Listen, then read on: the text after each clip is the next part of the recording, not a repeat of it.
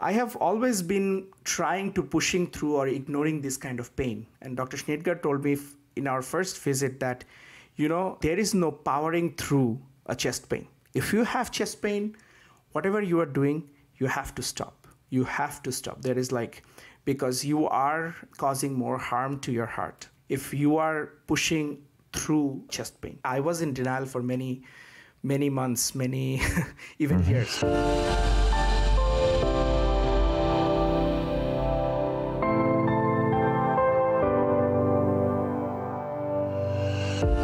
Welcome to Imperfect Heart, a place for you to join me, Jeff Holden, in conversations, discussions, and dialogue about our hearts and the impact myocardial bridges have on them. We'll talk with healthcare professionals, those in related fields that support our condition, and others just like us with stories of their myocardial bridge experiences.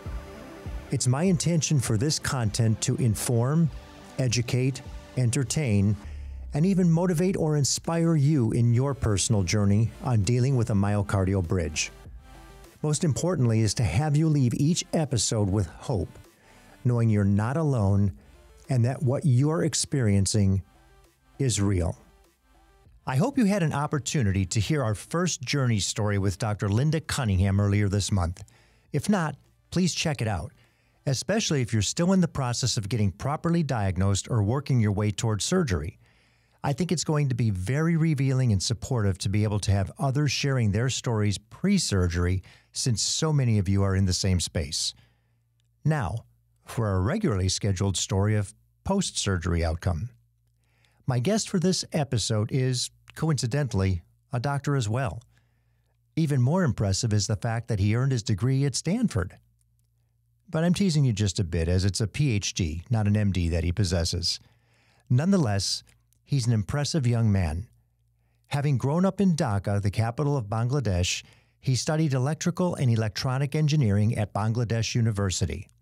In 2011, he moved to Stanford University to pursue his doctorate with a focus on ultra-thin solar cell technology, graduated in 2017, and currently works for a startup company that aims to revolutionize high-speed, highly scalable memory technology.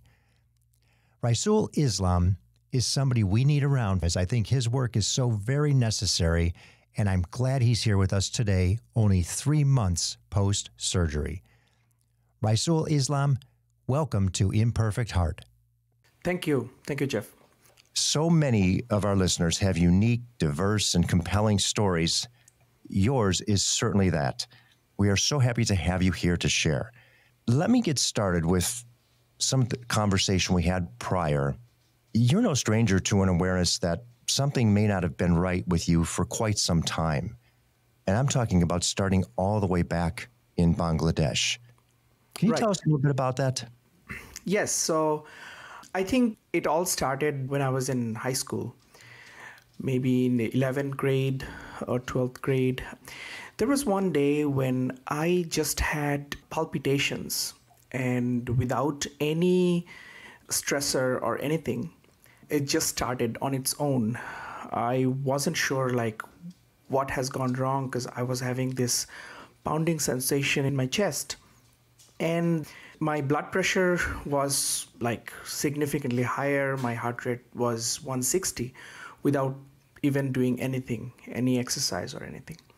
That sort of was the beginning of what I would call the awareness of these symptoms. And after that, I was seen by doctors and many doctors. And since I was very young then, nobody actually looked into the heart initially. They thought okay, this is probably some kidney issues. So I got all sorts of tests regarding my kidneys, and the kidney function were normal. But I still do have that high blood pressure, and the doctors prescribing this and that medication to control it. And it responded well. And most of the times, then the doctors say that you don't have to continue these medications for long. Probably it's anxiety. And I was even referred to see psychiatrist as well. So, but it's always been said, okay, it's just anxiety. You are probably having anxiety. You are probably going through transitions in your life. So that's what causing it, and there is nothing wrong with it, with you. We ever hear that so often from so many people, that it's anxiety or it's stress or Right. it's some other disorder. So the thing is, I was told anxiety so many times regarding these episodes of palpitations that at some point, I kind of grew fed up with it. I thought like, okay, if it really is anxiety, then I'll probably not think about it ever again. So when in 2011, when I decided to come to US from Bangladesh, I did not bring any of my medical records with me. I thought like, okay, I'm going to forget that this happened. And if I do that, maybe then I don't have to think about it again. It'll be Boy, a fresh was I start. wrong. Yeah. You thought you were going to get a fresh start, but it didn't quite work that way. No, it did not. It did not work that way. Not at all. So what happened is that after I came to Stanford, for many reasons, for typical flu, fever, cough, this and that, I went to see local doctors, the primary care physicians in the campus health center. And every time I go there, they had these vitals recorded. And so I had like probably around towards I think in the 2012, I had like 5 consecutive visits where my blood pressure came out to be high, quite high actually for my age. So the doctor told me like, hey, it seems like you are continuously having this high blood pressure problem. And I know that you probably don't have any history, so we might want to check you. And then I actually told them, no, I actually did not tell you all my story. I actually had a little bit of history, but I thought like I did not have it anymore. The issue is that my blood pressure has been high for so long, for so many years, that 140/90, I don't even feel it in my body. Oh, boy. And so unless it goes like really high, above 150, diastolic 100, 110, then I probably feel something. But I'm so used to it that 140/90, I don't even register it. So I don't complain about it. And that's why it has gotten silent. It remained silent for a while. And then the doctor said, now that I can see it, I measure it, you should get a test again. So she again sent me back to Stanford Hospital and to the nephrology department, basically to a kidney doctor. And she again did all the testing for kidneys, and it came back negative. But she just prescribed me a water pill, a diuretic, for controlling my blood pressure. What happened was that it did not suit my body too well, because it actually caused my potassium level to deplete too much, too fast. And there was like a specific event that almost sort of killed me, because the potassium level was low significantly. And when it happened the night before, I actually ate a little bit of a salty snacks. And so in the morning, I had probably the first episode or feeling of what it like to have a heart attack, like the severe chest pain, and I could not even breathe. I had like severe shortness of breath. And I remember I was on campus that time, and I called 911, and then the 911 EMT technicians came and they hooked me up with a monitor. And I was looking at their faces, and it was not great. I could see like they were not happy. They were worried about what they are seeing on the monitor. There were a little bit of an ST elevation which indicates that there could be an ischemia. But it was at that time, luckily I did not have a heart attack. It was because of the depletion of the potassium. So they took me to the hospital. They did all the workup to rule out everything. And then again, I'm kind of on my own. But what happened was that after that, I got another referral to the cardiology, because that medication, the diuretics, wasn't working. And this is the first time I think I got like a little bit of, or more focus towards the cardiac treatment plan that I first started getting. And are we in about 2012 right now? This is about the timing still? Well, 2012 to 2013, Okay. towards that time, between 2012 to 2013. And so I was referred to Dr. John Schroeder. He is a very prominent cardiologist, and he's very, very experienced. What at that time still there was no thought or even any discussion of myocardial bridge. It's all like, okay, you have a high blood pressure. And around that time, he did all the blood works and came out that my lipid profile is also too high. Both my LDL is high and my HDL is significantly low. In fact, I probably since then have never had like a test where I get like HDL high, no matter how much good cholesterol I take. So he said, you probably have a bad gene, so you are at high risk because your cholesterol level is way off. And you have high blood pressure. So you have two risk factors. Although you don't have any family history, I'm going to get you hooked on a blood pressure medication, and you have to take it properly and continuously, and also Lipitor. statins. Atorvastatin or something like that? Yeah, initially I was on atorvastatin few months. I developed some side effects to it, like muscle cramps, so moved to Crestor. And then what he did was that he probably also, based on my experiences at ER, on the notes of the ER, he started me on diltiazem, which is a calcium channel blocker. And luckily, calcium channel blocker is also a very popular treatment, or the first line or medication treatment for myocardial bridge as well. Yeah, for vasospasms. Yes, that to take care of the vasospasm. Yep. And I know that one well. Same situation. Yes. Right. So a lot of the myocardial breach patients also have endothelial dysfunction, which causes vasospasm, and I have that. So diltiazem actually helped quite a bit, and my blood pressure was good. My heart rate was also most of the time, the resting period, relatively low. So I think stopped going back and forth to the ER towards the end of 2013.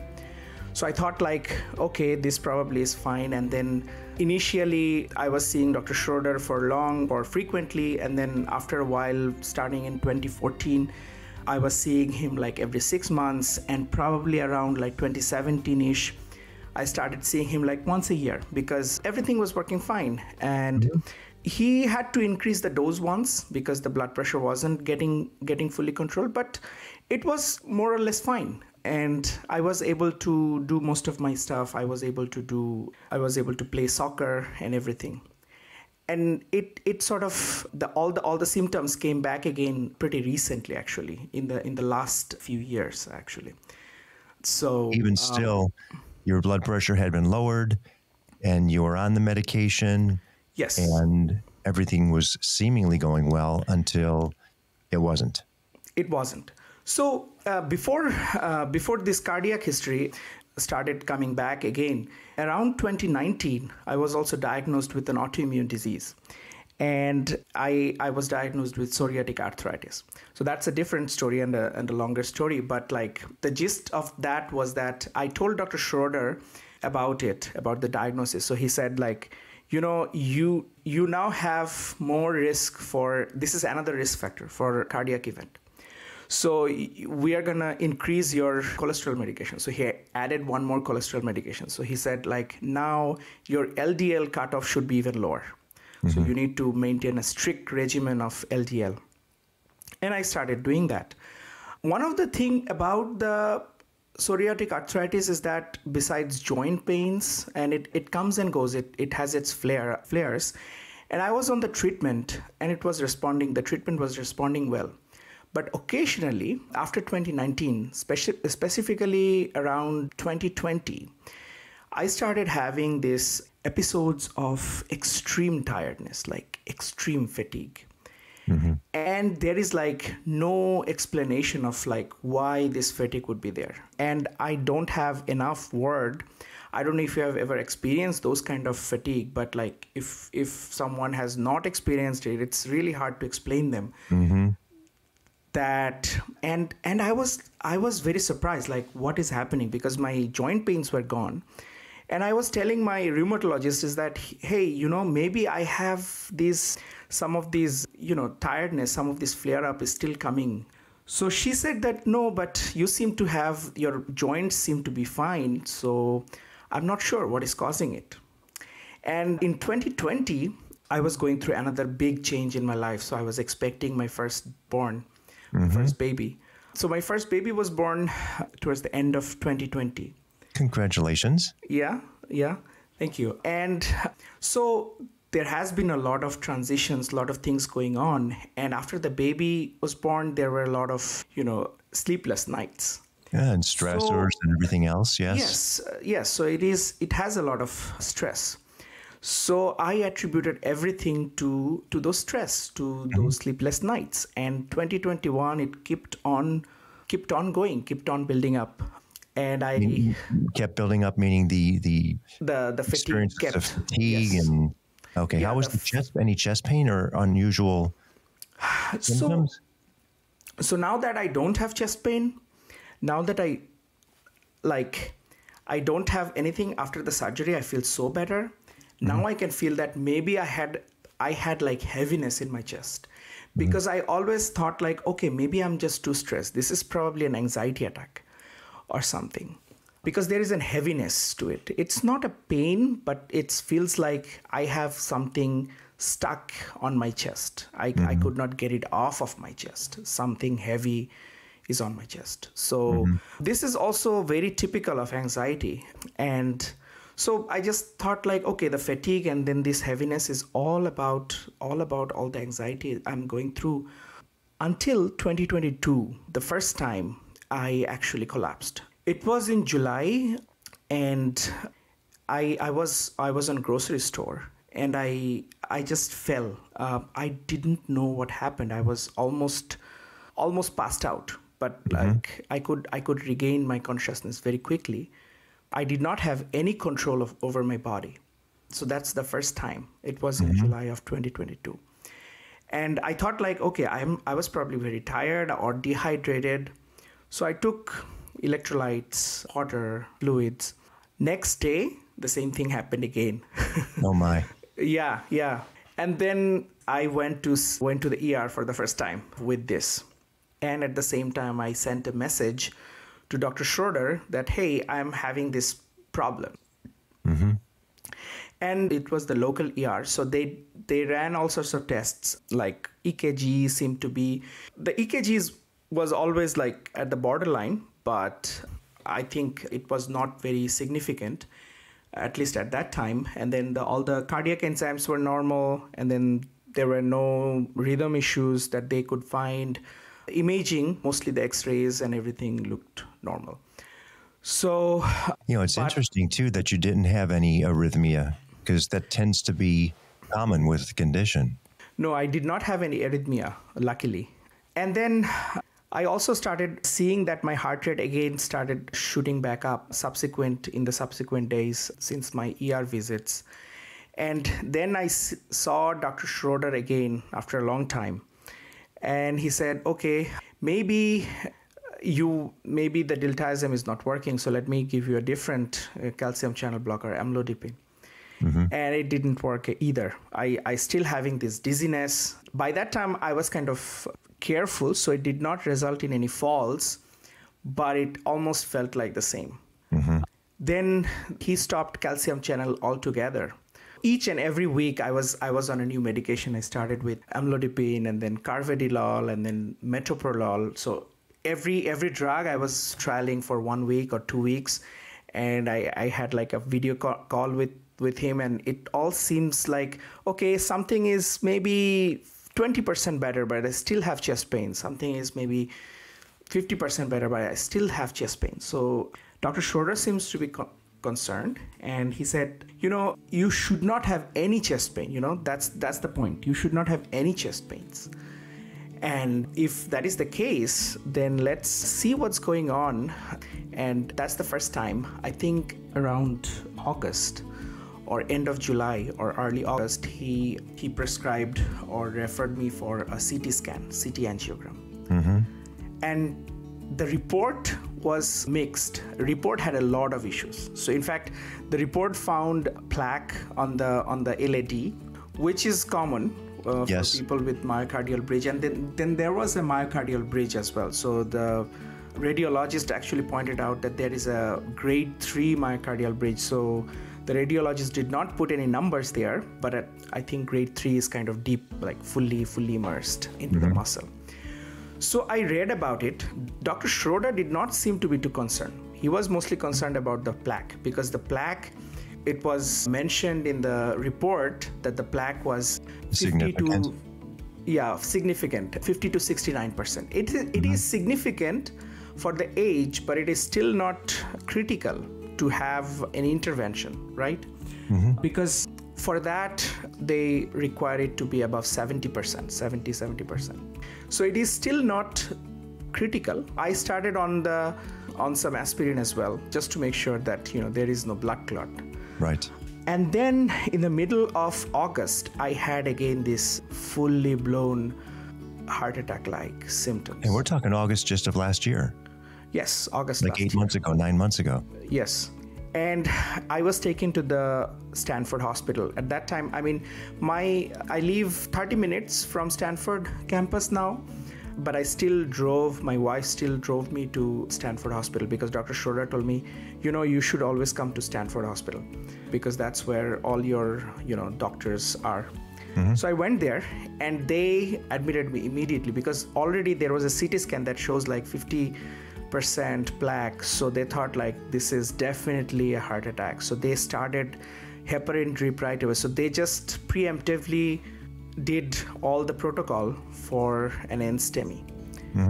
Luckily, it was not a heart attack, but it still was a significant issue.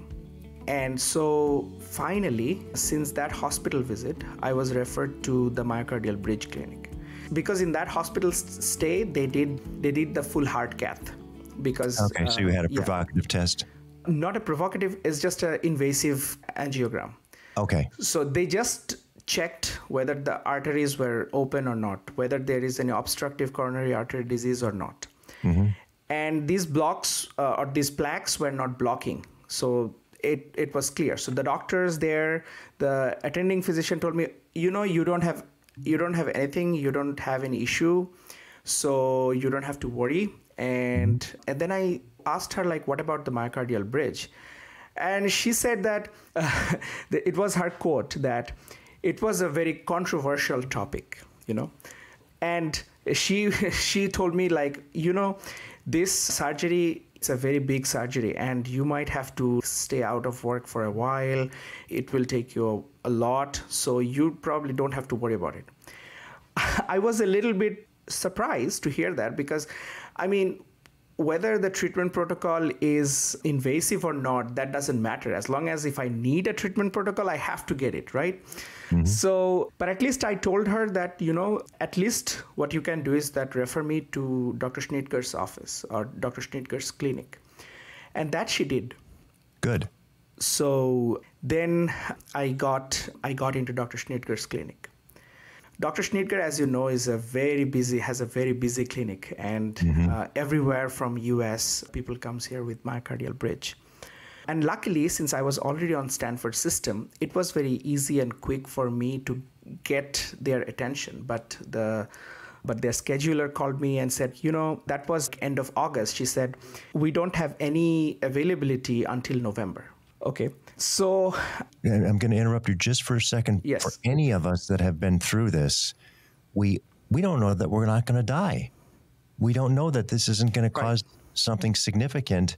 So any duration that's longer than immediate is too long. So, okay, so go ahead. And I can't stress that enough for everybody. You have to advocate for yourself. Exactly. In fact, you are right. And by that time, the ER became almost like my second home. So every now and then, I was having these chest pains. And actually, although they did not tell from the hospital, they said that, you don't have any obstructive disease, but they still gave me nitroglycerin, longer-acting nitroglycerin. And they said, if you take one nitroglycerin after chest pain, you take 2, 3, and if it doesn't go away after 3, you have to come back to the ER. So since August till the surgery, ER became my second home. In fact, I have been to ER so many times that there are certain physicians that I actually got in repeat. There were like one time I went there, I saw like one doctor, and then a few weeks later I went there, she was there again on that same day, and she said, "Oh, I recognize you few weeks ago." So this was my story, you know. I kept on going. So after learning that I won't be able to get until November, I used my Stanford alumni email address to email to Dr. Schnitger directly and asked her, "Hey, I was a student here. So as an alumni, would you consider to squeeze me in earlier?" And she was able to get me into her office sooner than November. So in September, there was another cancellation, and I was able to see her for the first time. That's fantastic. Yeah. One thing she does say, and to your point, you're a young man, and the longer this goes, especially if you have, a cholesterol issue, 100% of the myocardial bridges have occlusion where the artery enters into the heart. Yes. Everyone. So the longer it goes, the worse it gets. It's not going to get better by delaying it. No, it won't. And even my cholesterol was kept under control with medications very aggressively. And still I had plaque at the entrance of the myocardial bridge. I got myself in the first time. And it's the first time. By that time, she saw all my results, the cath, the CT angiogram, and everything. And the first time I went there, she actually got all the images in her phone and showed to me like, "Hey, here is actually we think is the bridge. Here, see the cath. This moment there is like sort of like the artery is getting vanished for a few seconds. If you slow down the frames, that's where it's getting pressed by the muscle." And this is the first time she said like, "Your pain is very real, and it's being caused by the ischemia because of the myocardial bridge." And I think she initially said that, the surgery is definitely a big one. So we are going to try the medications first. And she said that you already had a cath, although it's not a provocative cath with all the measurements and everything. But I am convinced that you will need this treatment. So she started me on this nebivolol that she actually prefers. This is a beta blocker, but it has some other effect of increasing the release of the nitric oxide inside the artery. So that's the first step. I think it was the general, all the steps, this type of first medication and then invasive. It's basically the standard of care for her clinic. I think you also know about that. So I started taking the medication, and it did not really solve any problem. And then it almost felt like a house of cards. Like in July, it started. By October, November, I was almost disabled. And in fact, I had to ask to my primary care physician to issue disability placard for me because I wasn't able to walk. I wasn't able to get up the stairs. Every time I go up the stairs in my home, I get like palpitations, and I get chest tightness, and I am short of breath. I have 2 dogs, and I could not take them to walk. And in fact, one time it happened that like I went in the neighborhood with my dog, and in the middle of walking, I had to call my wife that, "Hey, you need to pick me up because it's too much." And she's the one. I have always been trying to pushing through or ignoring this kind of pain. And Dr. Schnitger told me in our first visit that, there is no powering through a chest pain. If you have chest pain, whatever you are doing, you have to stop. You have to stop. There is because you are causing more harm to your heart if you are pushing through chest pain. And so many of us did exactly that. Because we're in disbelief or denial. This can't be happening. No, I'm good. That's something else. It can't be my heart. I'm too young. I'm too this. I'm too that, too fit, whatever. And it comes out in every conversation we're having where the acceptance of the reality of this can't be. It can't be happening to me. No, yeah, that's true. Yeah, I was in denial for many months, many even years, right? So finally, I told her that the medication is not working, and I was referred to Dr. Tremmel, who does the provocative cath, and I had my cath early December. I think 8th December, I had my provocative cath, and she did all sorts of vitamin stress, and she checked for the endothelial dysfunction. So finally, we got a quantification of the myocardial bridge. So it was a 6 centimeter long and 1 millimeter dip, which is basically the dip towards the deeper end. Yep. And it's very long. It's 6 centimeter long. And there is a severe endothelial dysfunction, which causes the vasospasm. So I have like the whole shebang. Yep.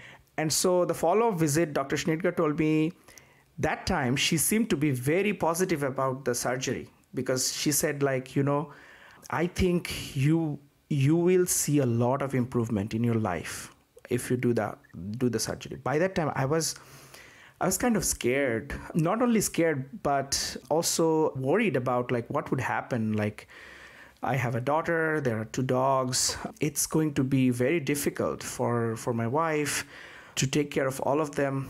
So I was a little bit worried, but she seems to be pushing me. Like, we spent there for about an hour, and she said all the things. She answered very meticulously about everything, every details about the surgery and everything.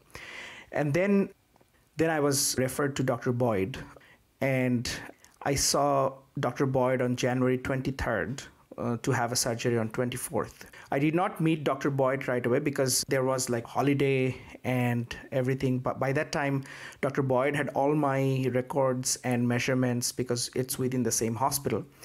So, and they scheduled me early in January for a 23 January appointment and a 24th January surgery date. So that's when the surgery happened, January 24th. Which is very quick, relatively speaking. It is extremely quick. And I think you know it very well. So you have also interviewed a few other patients who actually traveled from out of the state to get the surgery done here at Stanford. That it takes almost 6 months to get even the first appointment from the referral. Correct. And I feel extremely lucky that it took me a relatively short period of time to get into the bridge clinic. And most importantly, all myocardial bridge patients go through this sort of disbelief, or sort of people around them or the doctors actually do not want to believe them. But for my case, it was probably the least, because I was always in the system, Stanford system. So all the cardiologists, at least they knew what it is. Well, they tell you as that regular patient. Yes. In the hospital so frequently, in the emergency room, they said, we got to do something for this poor guy. He's probably costing us a fortune in just the emergency room. Right. Yeah, it's true. So that was January 24th. I mean, Yes. We're talking to you in April. We're not even 4 months out. No, it's 3 months. It happened I'm looking at you on the screen. You look amazingly healthy. You sound yes, I am. Wonderful. You're just to the point now where you can start to lift a little bit. Yes. So I started a few weeks ago, but still I don't think I can still lift very heavy stuff. It's probably 20, 30 pounds for shorter period of time. It's fine with keeping my posture and everything. But if I have to do like awkward stretch with like heavy stuff, probably won't be able to do it. And I still do get muscle pain on the joint. And then every incision, if the incision is really big, a lot of nerves basically are cut open. So you get all sorts of fancy feeling on the incision side. So those are all there. But I am much better than any point in the last 1 year or more than a year. Most importantly, besides the chest pain, the fatigue that I was always talking about, Yes. that's gone. That's gone. In fact, now that it's gone, I can realize or appreciate even more that, wow, I was in so much fatigue, and I was able to do whatever I did in those last 3 years. I could not do much, but I still was able to do a few things, and I was able to do that, and I feel like, wow, I could do that even after feeling like that bad. Because now I think I feel a new normal. And it seems like the surgery actually sort of created a new normal for me, which I have not felt for a long time. That's wonderful. Yeah. And I think that's what we want to hear. The majority of people who experience the surgery, who have the benefit and the good fortune to have the unroofing procedure done, are in much better position than they were prior.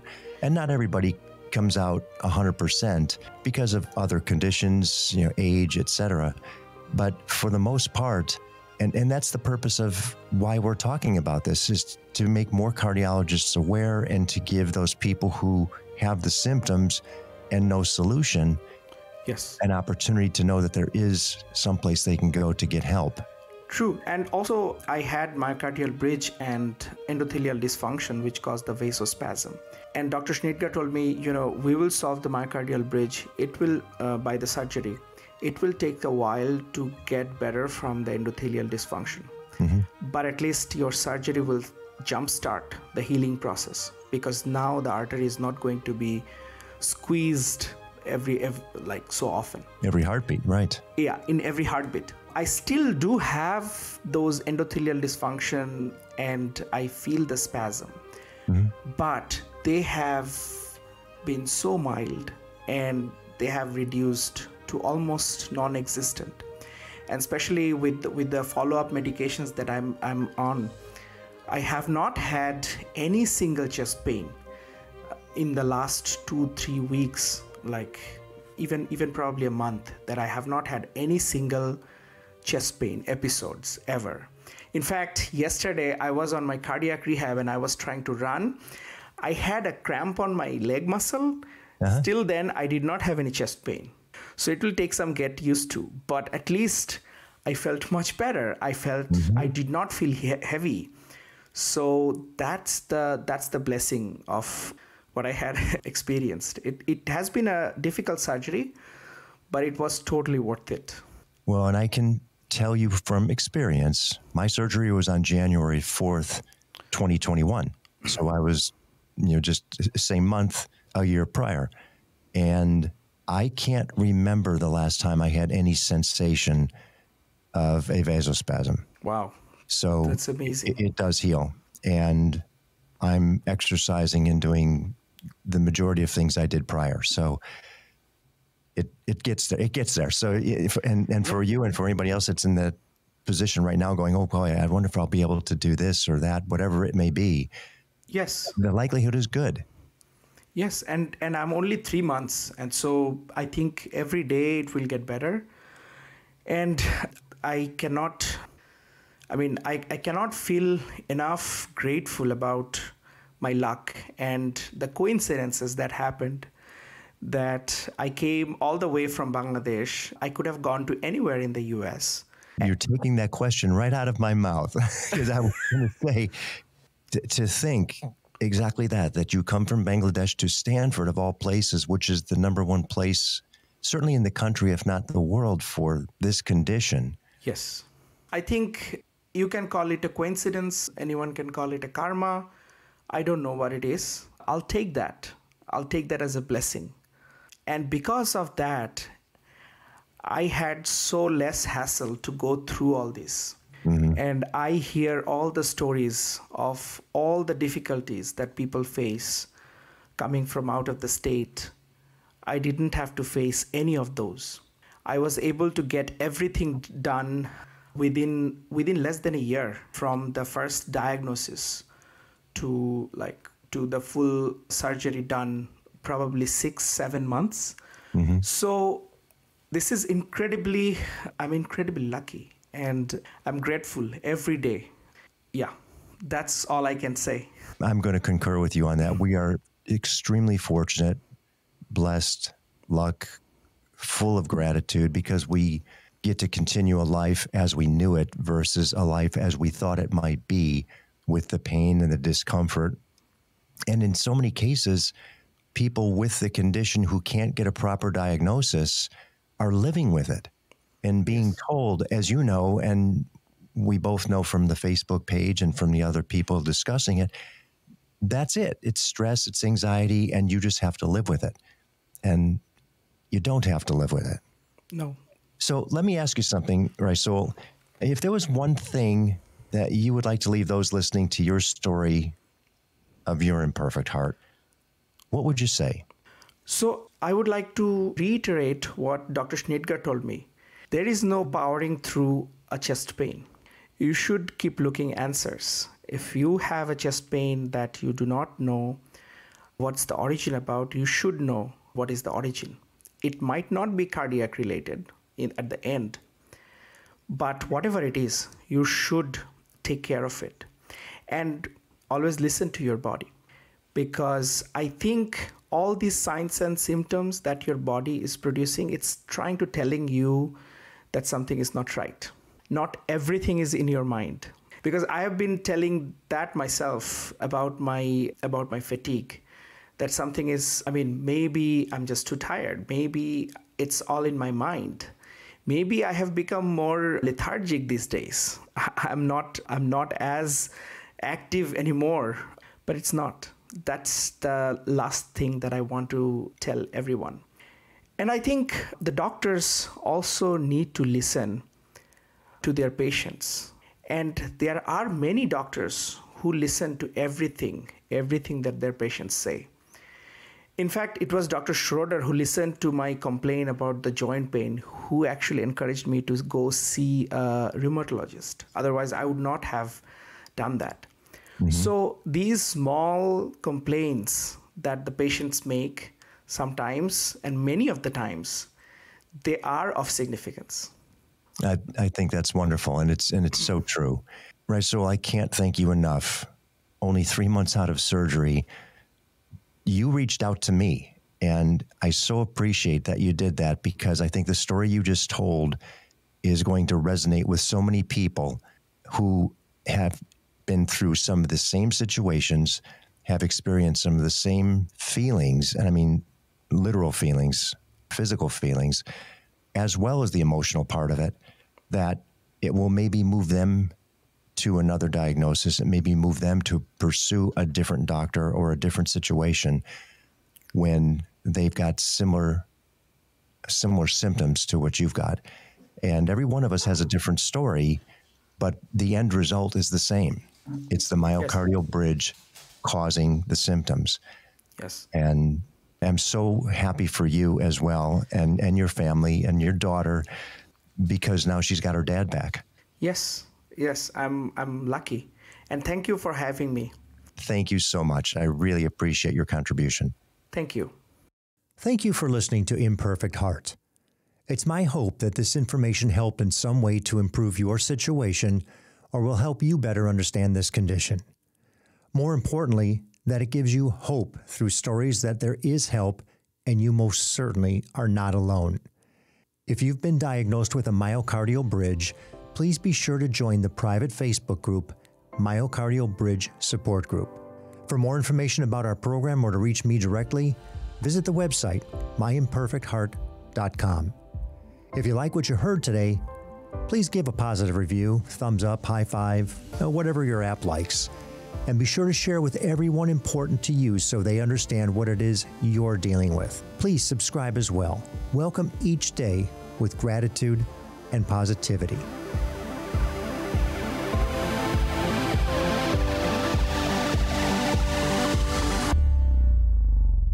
The views and opinions expressed in this program are solely those of the host and the guest and are not intended to provide, nor are they a suitable substitute for, professional care by a doctor, therapist, mental health professional, or other qualified medical professional.